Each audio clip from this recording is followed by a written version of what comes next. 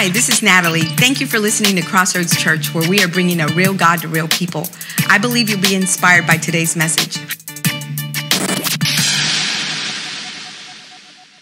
Life is really hard for a lot of people, man. We got people that are just still trying to find jobs. I've talked to so many people that are getting medical diagnoses, and I just want to encourage you with something. Last week, I talked to a guy who's a chaplain at MD Anderson, which is it's kind of the cancer hospital you go to for last resort. Like if you're in a bad situation, he's a chaplain over there, and he says he's been doing this for years, and he said he is seeing incredible, miraculous healings right now of all kinds of sicknesses, illnesses, cancers. He said there was a guy that came, a very powerful guy, that all of a sudden they found out he had cancer everywhere in his body. They said it's in your liver, your kidneys, it gone to his lymph nodes, to his brain. They said, basically, go home, clean up your affairs. We'll give you one last shock treatment to see if we can get things done.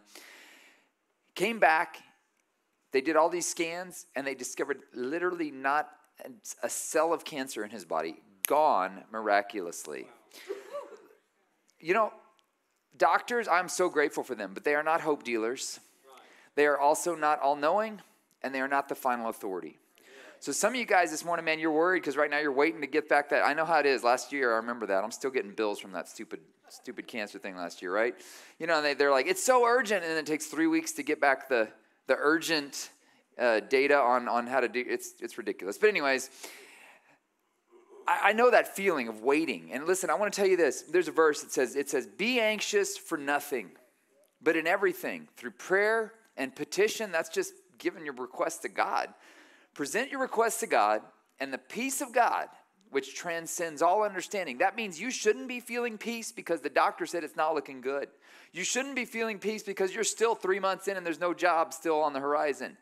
But the peace of God, which transcends all understanding, goes beyond understanding. You shouldn't have it. It says, will guard your heart and your mind in Christ Jesus. So I just want to encourage you guys, man, it ain't over till the Lord himself says it's over. He gets the final say. And I'll be honest, man, sometimes he's way slower than I want him to be. I'm like, you could speed up the timeline a little, Lord. He seems to come in at the last moment, but he will come through. Stay in faith.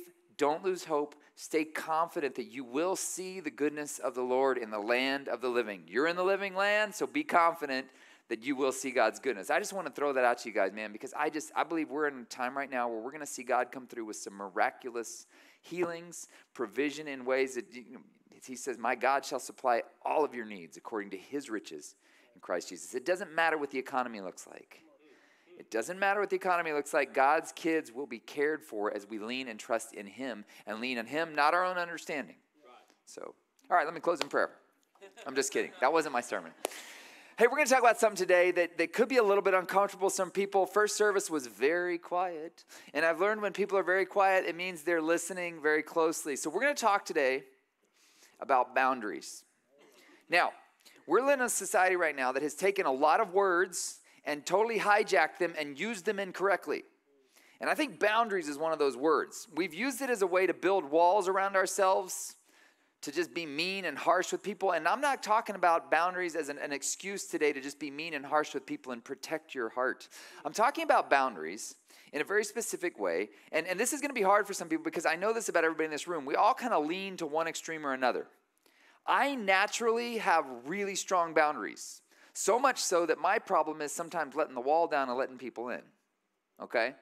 But I think I'm a minority. I think for most people, our problem, because y'all are loving people, I'm not, right? I'm just kidding. I think we've believed a lie that compassion and love is having no boundaries and letting people come and go as they please in your life and you having to pour out to them. And this is what's tricky about it. If you read the Bible, there's no command, thou shalt have good boundaries. I wish it was in there, but it's not. You have to look at the life of Jesus and kind of look like, how did Jesus have boundaries? And he did have boundaries. So we're going to look at that today. But I want to tell a story first. I'll never forget this moment. I think I was about 7 years old. And I'll never forget where I was. I was in this doorway between the living room and the kitchen. And I was mad at my mom about something. And I was ranting and yelling at my mom. And my dad came around the corner. And he rarely got mad. But he turned around and he's like, hey, kid, that's my wife you're talking to. Don't ever disrespect her that way again, because she'll be with me long after you're gone. And I was like, whoa. And I remember that moment distinctly because it was a clear reality to me that my dad loved my mom more than me. But it was kind of reassuring in a way, because here's why it was reassuring. He was confident that I was going to leave the house one day, but he was still going to be with my mom. Amen. So there was this security of knowing they ain't going anywhere. Right. They're going to work this out together. And it created this real safety for me. And I am convinced that boundaries create safety. In fact, this is like, I think every one of us in our life right now, if there's some area of your life where you would say this, look, I just want peace and I want everyone to get along. You have that, like, you're like, why is it that every time my mother comes over, she and my wife get into it, or as soon as she leaves, my wife is like, what is wrong with your mother? Right? This happens a lot. And you're just like, can't my wife and my mom just get along? Can't they? Or you've got every time you're on the phone call with your son, it just explodes. And you're like, what happened here? We were having a good conversation, and then I said the wrong word. And it's like, can't we just get along? Doesn't he know I love him? We all have these relationships. Maybe you have a relationship at work where you're like, my boss, can't he just leave me alone? Let me do my thing. I'm doing a good job. You do your thing, boss. I'll do my thing. Leave me alone. Can't we just be at peace? We all have these relationships in our life where we go, I just want peace and for everyone to get along. Now, I understand, like, some of you in here love drama, okay? But I think that's the minority. Most of us want peace, and we just want everybody to get along. And I'm convinced of this, okay? Look, I think the key to peace is really strong boundaries. Now, when I talk about boundaries, here's what tends to happen. Unhealthy people have unhealthy boundaries. Now, unhealthy boundaries can go one of two ways. Unhealthy boundaries can be there's no rules, there's no limits to who comes in and out of your life, no matter what they can do. There's that. And then what tends to happen is when I talk about this, everybody kind of swings to the other extreme, and they like build a wall. Build a wall. And nobody's getting in. The place we got to be, though, is somewhere in the middle. I'm not calling you to just run out and go, build a wall, I'm cutting everybody off. No more, Mom, you ain't coming to the house. I'm not calling you to do that. I'm calling you to be wise about this. And it's tricky, but we're going to talk about how to kind of evaluate what is a good boundary, because I'm convinced that a boundary isn't about who you're going to cut out. A boundary is about who you're going to prioritize love, how you're going to prioritize love. A boundary is prioritized love. In 1 Peter, it says this. It says, there is no fear in love, but perfect love drives out fear. And I'm convinced of this, that if the thing that makes people do squirrely stuff, this is so important. The squirrely things people do, the ridiculous things people do, the harmful things people do, the older I get, I've listened to people for thousands of hours in counseling, it's always driven by fear. For some people, it's driven by a fear of not having safety. If you've got a narcissist in your life and you're like, what is their problem? They're so manipulative and domineering. They are desperately afraid people. What they're afraid of is not having safety or security. So you're like, what's wrong with them? There's some sort of fear driving them. For some people, the addiction that's driving them, their obsession with kind of like one thing to another, is fear of a lack of connection or rejection in their life. Like, what's wrong with them? Why do they keep doing this? Why can't they see? It's like, well, there's some sort of fear of rejection or lack of connection driving them. For me, if you ever see Joelle doing something weird and you're like, what is wrong with Joelle? I guarantee you this. I'm afraid of not having control or being empowered in a situation. It's always the case. If you ever have an interaction with me, you're like, Joelle is a freak. I guarantee you it's because I'm afraid in some way of being controlled. So we've all got these fears that are driving us, right? And I'm convinced that, look, this is what I'm convinced of. When boundaries are clear, it removes fear. When we've got a sense of safety around us and an understanding of where the lines are, we have freedom. And this has been shown. There was a very famous study that was done. It's been done different ways, where there was this new school that was built, and it was right along this super busy road. And they found that when they opened the school, the kids, there was no fence, the kids would all stay kind of clustered right by the teacher during break, during recess. But as soon as they built a fence, the kids ventured out to all areas of the playground. And what they've shown is with kids particularly, kids need very strict boundaries because they need to know what's safe, what can I do, where can I go, and they want to feel protected. And so with kids, they need super strict boundaries. You do this, you don't do this. You go here, you don't go here. Now, as you grow older, you can grow a little bit out of that. But to start with, we all need super strict boundaries. That's why God gave us the law. It was to protect us and to show us how to live in harmony with the world. He says, hey, every time you do this, it's not going to go well. So don't do that. It's going to harm you and those around you. It's a boundary. And when you know where the boundaries are, the Lord's like, go run and play. Just don't do these things. That's what he did in the Garden of Eden. He says, you got the whole place. Just don't do this one thing. We broke the boundary. And what did we have immediately? Fear. When boundaries are clear, it removes fear. But we have to recognize the importance of boundaries. And this is what we live in a world right now that says, well, real love is just letting people be you, go be you. But them being you, them is destroying themselves. It's literally like saying, hey, you go be you. And then they run out on the road and get run over. And then they come back and they're like, why didn't you warn me? Well, I didn't want to judge. But you let me get hit by a car. Hey, man, you be you. And we live in this world that has this false idea of what compassion is. And we say compassion is just tolerating people's mental illnesses or things like that. And you say, no, that's not, God doesn't mean, we need to intervene in some ways. Now, it's not saying they don't exist, but it's recognizing it. But you don't let people continue going towards their destruction. And what we've done is what we started to do in our world is we've said, there's these institutions that are patriarchal or matriarchal, and they need to be torn down. King Solomon says very clearly, says, don't remove an ancient boundary stone set up by your fathers. There are certain things that have been established by God and tested by society throughout time that hold true and are established. One of those is marriage. We'll talk about that in a minute. The foundation of a healthy society is a man and a woman coming together, procreating and having kids and building a safe environment for those kids. When you destroy that, you literally open up the fence and people go into the road and they end up getting destroyed. There's this book out right now by a name like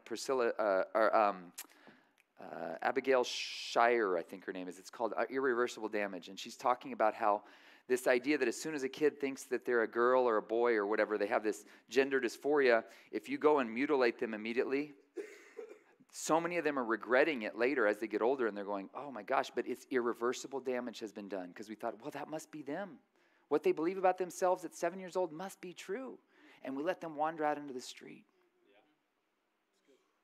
And they're damaged for the rest of their life because we have refused to acknowledge there are boundaries and you don't cross those boundaries. And we do that societally, but we also have to do that personally. And the crazy thing about boundaries is it's God's love that put those boundaries in for us so that we could run free and be safe and know we had protection around us. But when we break those boundaries down, it creates fear. So I want to talk specifically about a couple of boundaries. Well, first of all, let's talk about Jesus and his boundaries, okay? So a lot of people would say, well, this doesn't sound very Jesus-like. Because this is the challenge with prioritizing love. Prioritizing love means there's a balance of inclusion and exclusion. Because there are some people that they don't get the right to every part of you. Because if you try and love everything equally, you're loving nothing. Love requires prioritizing who gets the best of you and the most important part of you. That's just part of the deal.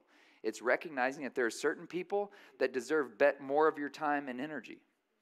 And again, this is a weird thing in our world because we're like, oh, compassion is just letting everyone be loved equally. And it's just like, love is love. Really? Would you say that if it was a guy and a dog?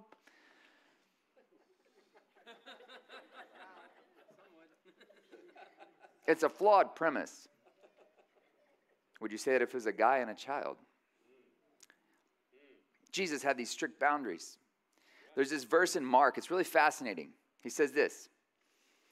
Jesus, there's been this crowd around him, right? And they're all like, Jesus, Jesus, Jesus. And he breaks away from the crowd. And he says, Jesus went up on a mountain and he called to him those he wanted.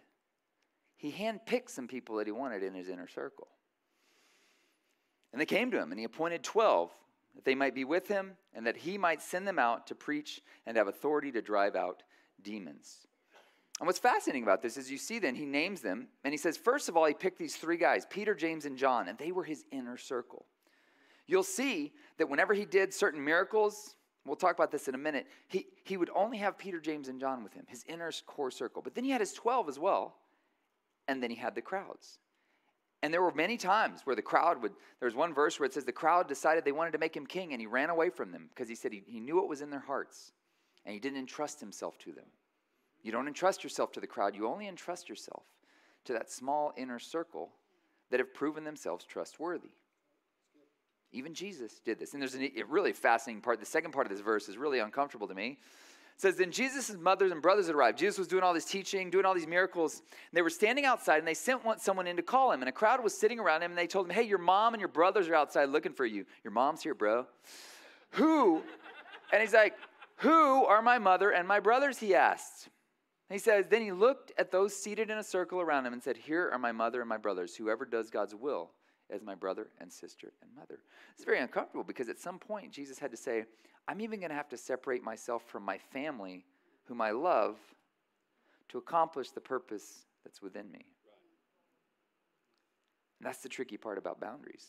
Sometimes you don't get to choose who is in your circle, but you do get to choose whether they stay in that circle or not long term, or whether you decide to love them from a distance for a while.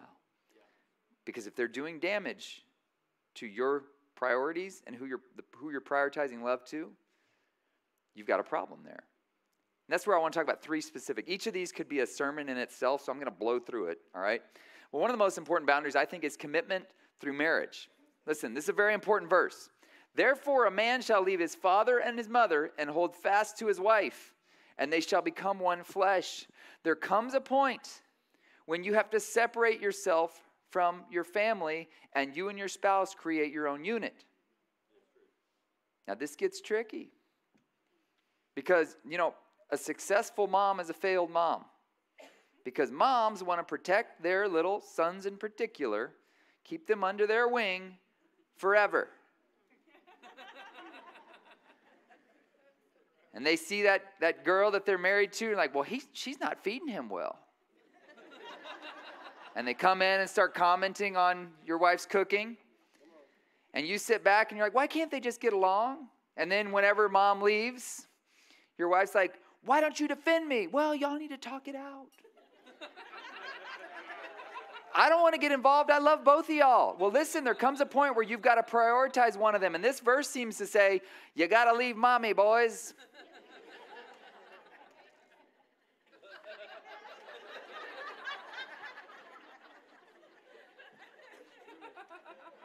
And some of you moms are like, well, if I leave him to that woman, he's going to die and shrivel up.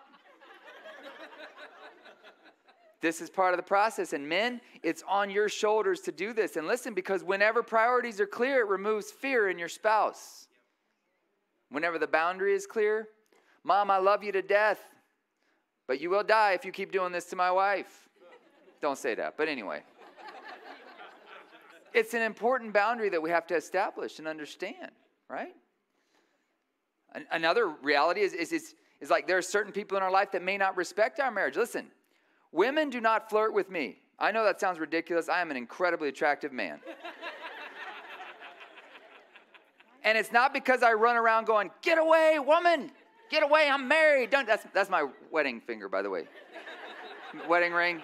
That's a wedding ring, I promise. Anyway. I don't have to do that because here's why. This boundary is so clear in my mind, I don't project in any way that I'm interested in breaking that boundary. And listen, I have people tell me all the time, I don't know why those girls flirt with me all the time and my wife gets so jealous. Listen, brother, you're projecting that you're open to it. Let's be honest. You can sense that. You can sense when someone plays along with the flirting or whatever. But if you're projecting, I have no interest in, I've got a Trumpian wall right here, and we ain't going past that in my marriage, right?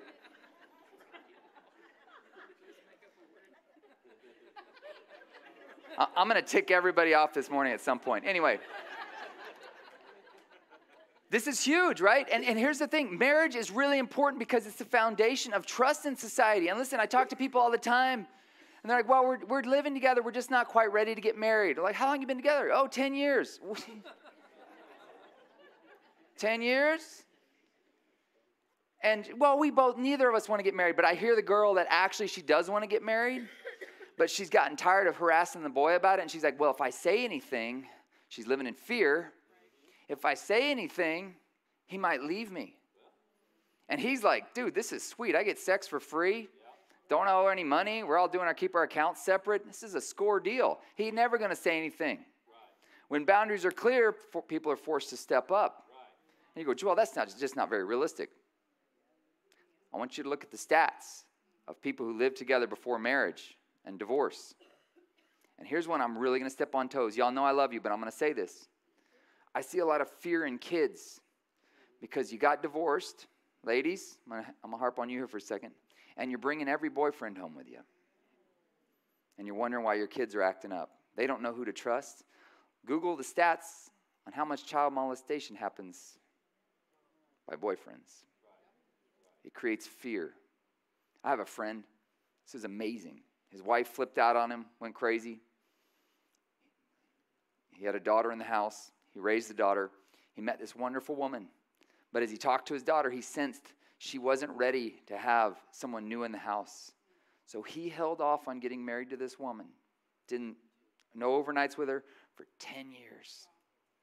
I'm like, that is a man right there. Like, you are a bad man. Like, he had that boundary. He said, my prioritized love goes to my daughter.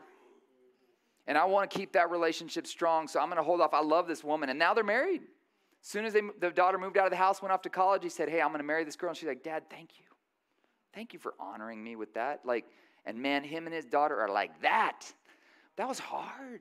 10 years of being alone to prioritize love. And I understand some of you are like, well, don't I deserve to be loved? Yes, you do. But listen, sometimes God asks us to do really hard stuff. And bringing that boyfriend around, every new boyfriend you've got, is creating fear in your children. And you're wondering why they're acting up.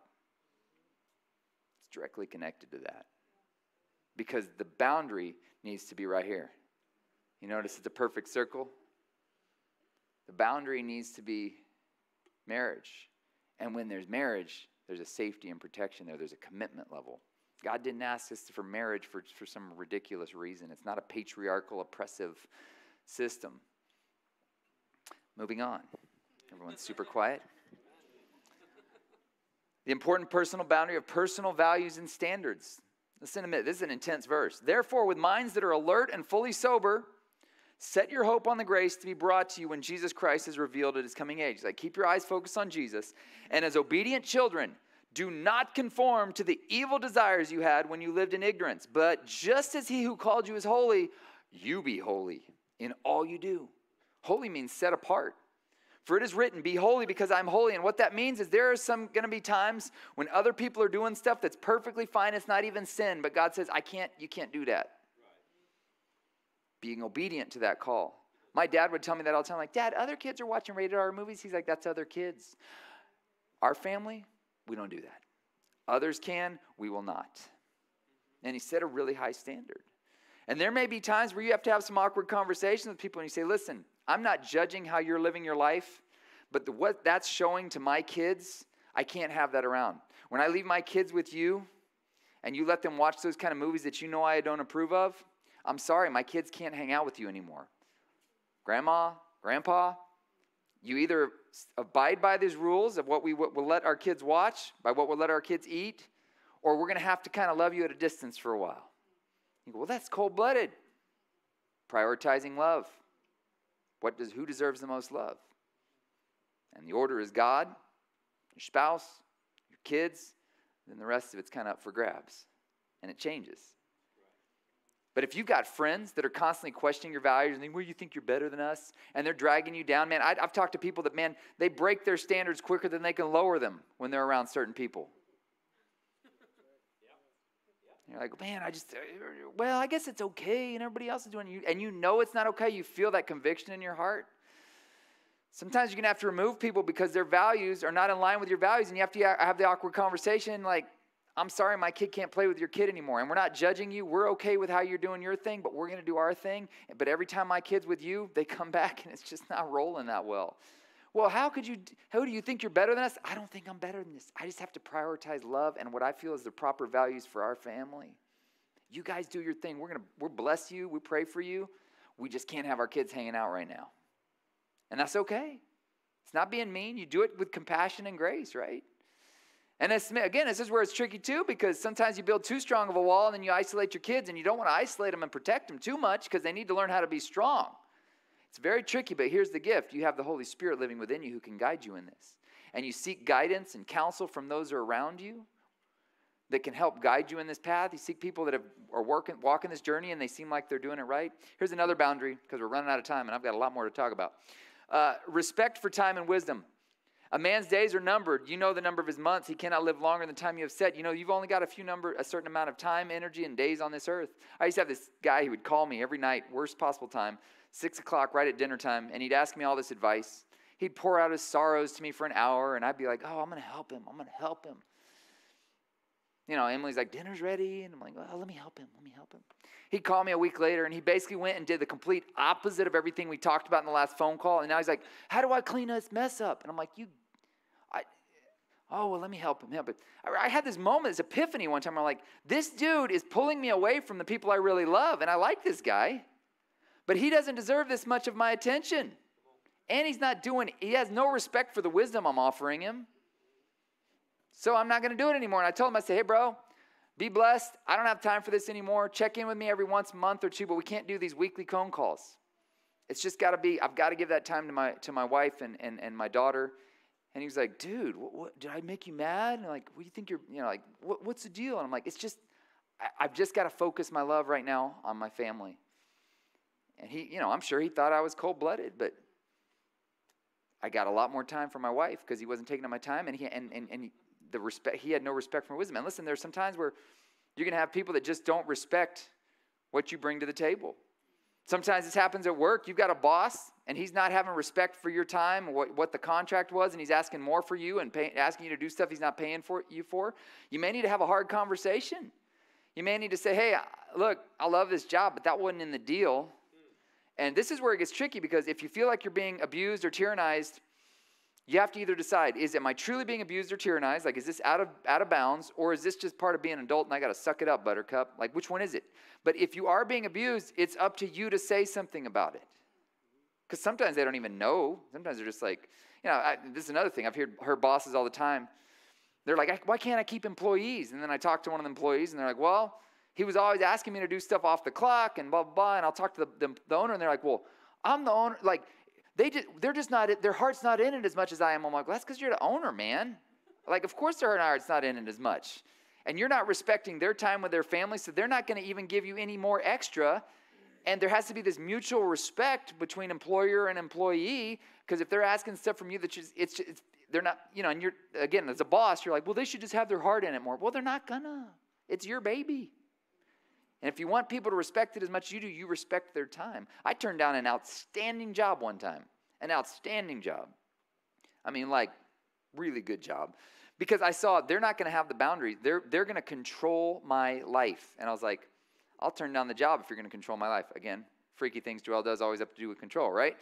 But I turned it down. And it would have been an outstanding job. We would have made more money than I've seen in my whole life.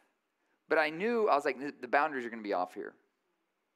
So there comes a time, right, where at some point you might have to remove people from the inner circle, the core, because they're not respecting the boundaries that you've set up for yourself. And there's this verse where Jesus, he gets asked to come heal this girl, right? It's a guy named Jairus. He says, come heal my daughter. Well, by the time they get to the house, they find out the girl is dead. Well, Jesus comes in to the room, and unfortunately, a very important part of this verse got cut out, the key point. But it says this, and when they came to the ruler's house and saw the flute players, that means she's dead. The flute players come out and they start playing over the dead body. That was the Hebrew tradition. And the crowd making commotion, he said, go away. The girl is not dead, but she's sleeping. And it says they laughed at him. But he sent the crowd out of the house, and he only kept, again, this got cut out of the verse, Peter, James, and John. He said, for what's about to go down here, I need my inner circle here. I need the support of my inner circle, the people I can trust. And he sent them out, and then he did this miracle. And he says, by his hand, the girl arose, and the report of this went through all the district. There comes a time when you may have to go, who's in my inner circle? And are the people in my inner circle pushing me to become all I can be? Or are they holding me back, and they're stepping over boundaries that they have no business stepping over? So I want to talk real quick about what makes a good inner circle. First thing, a good inner circle is full of people that you can tell bad news to. Now, that's easy enough. But this is where you really have the barometer, the test. Can you tell good news to them as well without them being envious or trying to cut you down? So a lot of people like to hear your bad news because they're like, yeah, good. I'm a little better than them, right? But can they rejoice and go, man, you've had a hard go, and I am so glad to see that God is blessing you and this is happening for you. Can they rejoice with you? The Bible says, rejoice with those who rejoice, mourn with those who mourn. Do you have people in your life who can rejoice with you? Because a lot of you, actually, what you have are frenemies. There are people that really are rejoicing in seeing your demise, rejoicing in seeing you compromise your values, rejoicing in seeing your marriage on the rocks because it makes them feel better about their marriage. Third, you can receive bad news from them, including correction. One of my mentors, he's in my inner circle. He's been there since he was 15. I can't tell you how many times I'll call him up like, blah, blah, blah, and he'll tell me this, you're an idiot, you need to get over yourself. Verbatim. Those are the exact words he will say. You're an idiot, Joel. You're still an idiot. He told me that the other day. He's like, even after 40 years, you're still an idiot. But I love you, and you need to get over yourself. Wounds from a friend can be trusted, but an enemy multiplies kisses. And then the third thing that makes for a good inner circle is this. There's a mutual respect for those important boundaries. Do you have friends that are respecting your marriage and trying to help your marriage be strong, or are they trying to pull you away from your marriage? Let's go out to the bar. Come on, your wife's fine. And your wife's sitting at home waiting for you, looking to connect. Is it somebody that respects your values?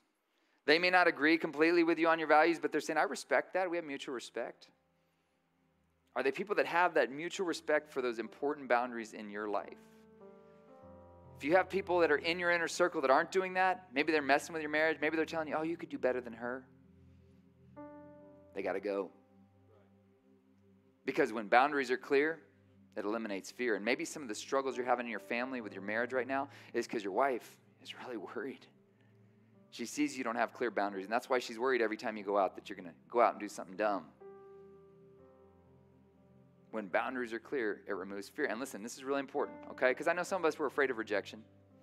If someone cuts you off because you have healthy boundaries, that person was holding you back from becoming all you could be. Sometimes you got to choose who you're going to lose. You say, well, that seems so cold-blooded and unloving. Jesus did. Sometimes he said, man, I love you, but you're going to be in the 12, not in the 3.